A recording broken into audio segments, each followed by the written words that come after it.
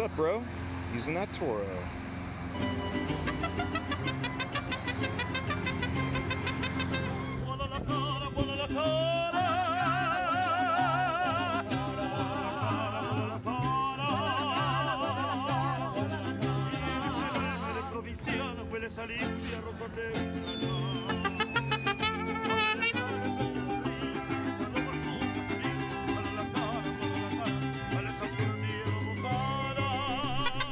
What's up, y'all? I'm Alan Hain, the Lawn Care Nut. Thanks for coming back for yet another week. So here we are, middle of January. Crazy temperatures we've been having here. I've actually been in Mexico all week. I'll talk about that in a little bit, but got back, woke up this morning. I mean, temps were in like the high 40s, like really cold. Now it's like super warm and humid, like up into the high 70s, and like I said, a lot of humidity. So a lot of things to talk about today, a lot of tips in this video, a lot of tips on board. So, you know, no matter where you're at, even if you're up north where things are still dormant, I still think you'll get a few things out of this. I'm gonna give you some updates, show you some things that are going on here in the lawn. I know a lot of you are gonna ask about results from my last app, which was Carbon X and then Milorganite right here. We don't have any results yet. Again, temps at night have been down in the 40s, and so therefore the lawn is just barely growing. I am gonna give it a charity mow today though, just because I wanna give it a mow, and it's a good reason to get out. Some growth has occurred, so I'm gonna go ahead and chop the tips off. But again, it's really just an excuse to get out and enjoy the mow here. So we'll do that. And then also I'm gonna go ahead and take some soil readings. Listen guys, I talked about soil temperatures last year in my emails and everything else. By the way, the emails are just on hiatus right now for the winter. Those are gonna start up again probably next week. But either way, we talked a lot about soil temperatures last year, and it was kind of part of our all continuing education here on how to do things at the right time and stuff like that. And we're gonna take that soil temperature idea up another notch this year. And I really want all of you to really start focusing on that, because no matter where you live, north, south, east, or west, it's soil temps that dictate most of what we do in the lawn, not just month. With that, like I said, my St. Aug really isn't growing here. And the reason is because soil temps have fallen significantly below 65 degrees. With any warm season turf, Zoysia, St Augustine, Bermuda, Bahia, whatever you have there, if soil temps get below 65, that really starts to slow the grass down. They get below 55 and you are definitely stopped. You start getting soil temps too much below that and you'll even start to go dormant. So let's take a look here, because I'm not dormant, but I'm definitely not growing. So let's kind of take a look at what I've got going on here today. Okay, Google, give me the weather here today in Bradenton, Florida. Today in Bradenton, Florida, it'll be mostly sunny, with a forecasted high of 76 and a low of 61. Right now it's 75 and sunny. So that's cool, because, I mean, 61 tonight is a low, means we're in a warming trend. The last couple nights, like I said, it's been down into the 40s, so we're actually going to start on another growth trend here, which is kind of nice. And that's when I'll be able to give you guys the tips on what the results were with the Carbon X and the Milo app here. Okay, so this is my soil thermometer. I'll link the description below to it. It's cheap and it works fine. There is one drawback though to these like this, and that is that you have to calibrate them first. So that's one of those things, but either way, we'll take a look at this. So there you go, soil temps are right at about 65 right now, and that's why you can see it's not really growing. This is in the shade. Now let's go take a spot, you know, just like when you do soil tests that you're gonna send off somewhere, you wanna take samples from several spots. Well, you wanna do the same thing when you're doing soil temp testing too. You don't wanna just take it from one spot, so. Over here in the sun, and I'll show you something on the greencast tool while I'm talking about this. In Florida here, the soil temps, they swing wildly. If you look at the greencast tool, it's gonna tell you that the soil temp for like the last 24 hours was like in the 40s. It's really weird, but that's just what happens here. I don't know if that happens in the north as much. Somebody can let me know. But soil temps definitely swing, you know, within 24 hours here. Yeah, so it looks like we're a few degrees warmer. Yeah, this is pushing close to 70 degrees soil temp out here in the sun. But keep in mind, like I said, it swings wildly between day and night. So that's kind of interesting. But our temps are going to level out here and start getting back a little bit more normal in the next week or so. But, you know, the last week, like I said, it's been down into the low 40s. Even people have been covering their plants around here a little bit, worried about it, so even though we're below the frost line. Let's measure next to a sidewalk here. See, here you go. We'll measure next to a sidewalk so we can show you how you get hot zones and stuff. But as you're looking here, you can probably see this is some Pro Vista here. See all these red tips? It's such a slow grower. It seems like it's affected more by cold temps with those red tips. Again, I've said this to you guys before. If you have St. Aug and you get red tips, it's nothing to be concerned about. It's just where the grass just stopped growing when it got too cool. And so instead of having chlorophyll in there, which is green, it's just this red color. So anyway, let's see if we got a hot zone here. And actually, nope. same as before, pushing 70. So, and I can feel the concrete, it's cool. So that's just interesting. The concrete hasn't absorbed a lot of heat today. But either way, soil temp there, just under 70, 69 degrees. Hey. So now you might want to record some of these in your lawn journal. I mean, that's up to you. But for me, I'm just using it to understand that, the lawn is not going to be growing quick anytime soon. But I know that, soil temp's at 65, and it's just kind of sitting there. Some of the areas here in the sun at the 70s, it will grow. But again, at night, at night, the soil temp here will swing wildly. So I don't know, pretty interesting, but interesting to watch. All you know is things are not growing super fast yet. Okay, so here we are on the Zoysia grow, and you guys will remember I did a weed control app. I can't remember how many days ago it is off the top of my head here. I'll put it up on the screen, but here is torpedo grass, and just look at it. I mean, you tell me.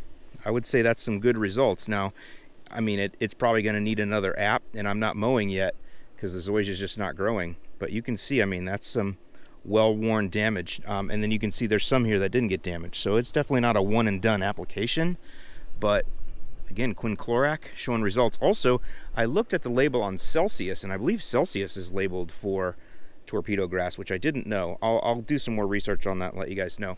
But I did want to show you what happens when you get Quinclorac on St Augustine grass. And you can see my little overspray through here. Look at this right here. My neighbor's super cool. He won't be upset, but look at that. Turns it red. If you guys use Quinclorac up north and you use Quinclorac on your crabgrass problem, it also turns the crabgrass red. So that's something to do with the mode of action there. Not to be confused with the red tips we talked about earlier. That's from cold. No, Quinclorac was sprayed way over there, but it is interesting, isn't it? So this is why I told you not to spray in the wind. And actually, that's not too bad. It's the one spot. We're all clean down through there. It's just right over here I got a little careless. That's one way to make a domination line, though, isn't it? Here's Pro Vista in the backyard here, and it hasn't grown hardly at all since I mowed it, however long ago that was. But I'm going to give it a charity mow today. You guys remember I mowed this pretty low, much lower than I'm used to. In fact, I haven't mowed a lawn ever, I don't believe, in my life that low. So now I'm going to show you guys some quick footage I took while I was in Mexico. Whenever I'm somewhere like that, I try to be observant of the grass, just to kind of see, I mean, what are they dealing with? What kind of things are happening there? And how can I equate that to my situation where I live? And that's part of what I talk about, is just being observant. A lot of times you can just take the preponderance of an evidence. If you see something happening in one place, two places, three places, you can kind of think, what are the common things there? What are the common features? What do I notice about it that I'm also working with in my area or not working with at all? Like what is different about it? So either way, that's kind of where the thinking goes, but I figured I would show you a few clips from there and then show you something that I noticed there that I also noticed here at my house. So I'm here at the Paradisus Playa del Carmen, and they have St Augustine grass around here. I'm not sure exactly what the variety of it is, but I want to show you a section here where you can see that St Augustine can actually be a really good high traffic grass. Check this out.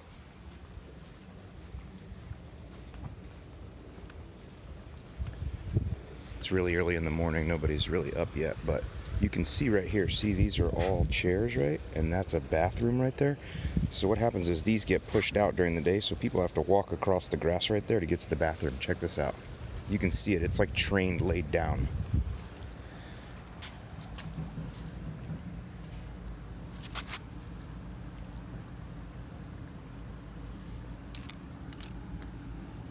I don't know if you can tell, but it's like all laid down from people walking on it. But it's still sufficiently thick. If you look at it, great color too, whatever they do to it. I'm not sure, but like I said, you can see it all just laying down that way. But it's still really thick, so that just shows not a bad high traffic grass if it needs to be.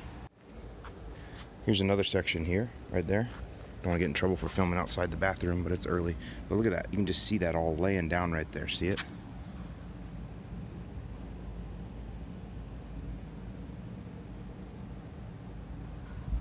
So that's pretty good for something that gets walked on every single day, all day.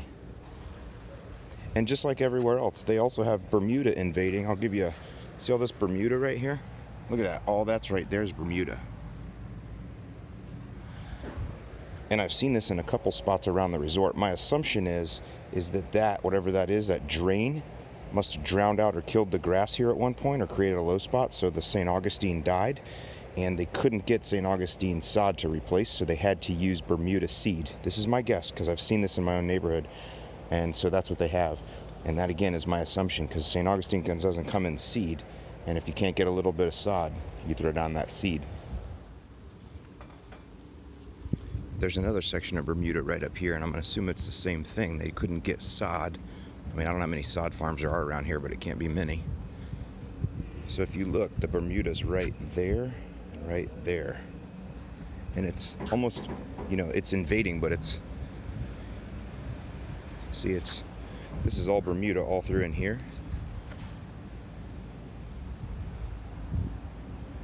But if you look, it's really concentrated right through there. So again, my assumption is at some point something happened in here. There is a low spot right there, but something must have killed off the St. Aug, and they just reseeded with the Bermuda, because you can almost see a pretty definite line right through there. Now I'm almost wondering if this isn't Bermuda, if this is something else. I don't know. Yeah, no, I think it is Bermuda. Y'all let me know if I'm wrong, but again, you can definitely see like a line right through there.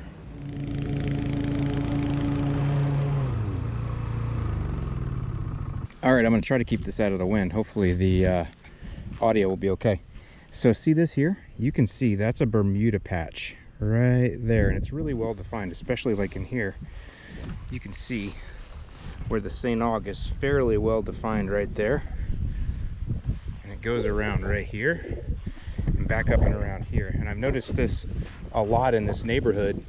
This is where the cable box is. It's actually buried right there, but in a lot of the areas here there was some sort of something added, maybe when they did the fiber, I don't know, but around where all the cable access points are, it's all Bermuda, which tells me it's a similar thing. Somebody just threw seed down and walked away, and that seed was Bermuda, because there is no St. Augustine seed. Just being observant. Again, it's not just my house. A lot of them have the same issue. This is also showing me I need to up my watering over here. This is the sunniest spot here in the lawn, and we're at no rain now. We're only on my irrigation, so I'm gonna have to up the watering on this side, I think. Always being observant, my friends. Here, look, now you can really see the Bermuda in there. See it? Because it's starting to go a little dormant right in there, all around the cable box. Here's another way you can tell that I need to water, or that this is lacking water over here. See my footprints? Just like with northern grass, when your footprints are there and they stay, I mean, for a significant amount of time, like more than a minute or so, without popping back up, that tells you that the grass needs more water. And you can see my footprints in there, right? Right there, right there. My strides are not too long because I'm a short guy, as you guys like to point out. But anyway, just gotta up my watering in here.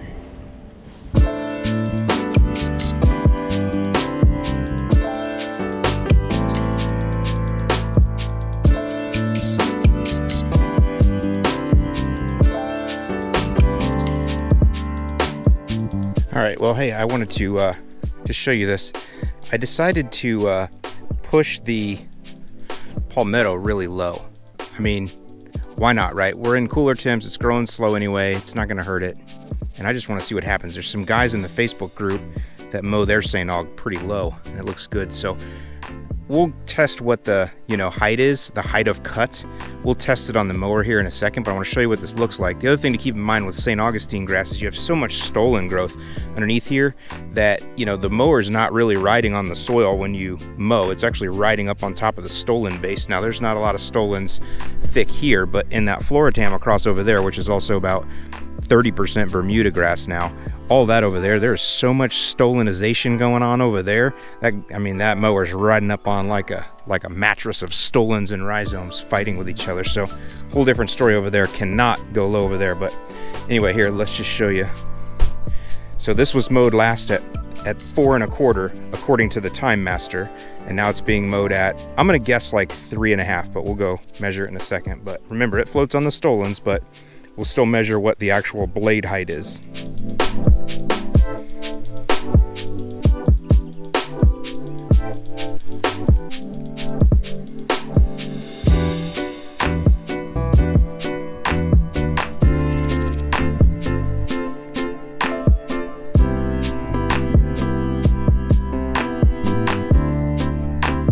uncut, and there's cut. So see if I can keep it low for a while, see what it does. I like the low look of it. I'll show it to you when it's done too. But real quick, let's go just test and see what this is actually mowing at, just as far as blade height from the ground.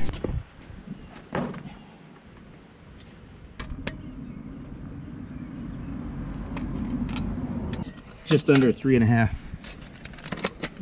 right there, so 3 3/8. So just under 3.5. That's what we're mowing at. But again, remember, it rides up on top of the stolons, so it's not the same.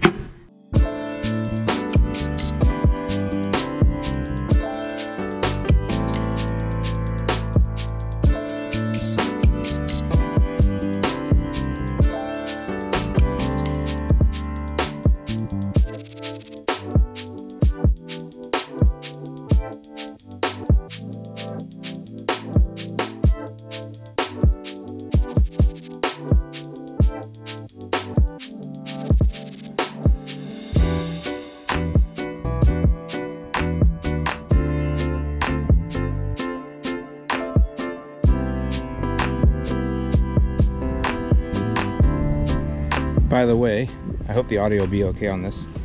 Here is Pro Vista here, and this is Empire Zoysia here. That right there is nutsedge.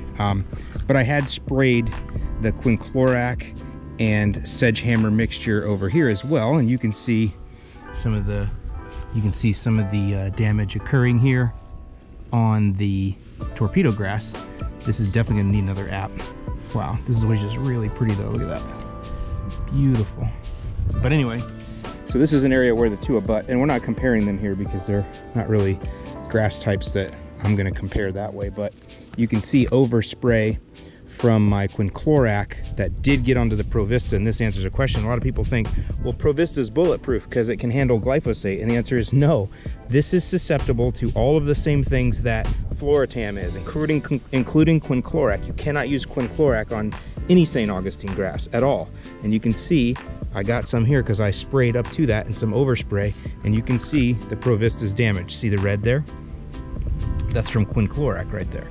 So that answers a question. Yes, this stuff is tolerant, resistant, whatever term you want to use. It ain't gonna be hurt by no glyphosate, but other weed controls that are not labeled for St Augustine grass cannot be used on Pro Vista. So I just wanted to kind of point that out to you. You can even see up in there a little bit. Again, that's why I tell you guys not to spray in the wind. I did it because I'm a bad person, but it looks like a little bit got up in there too.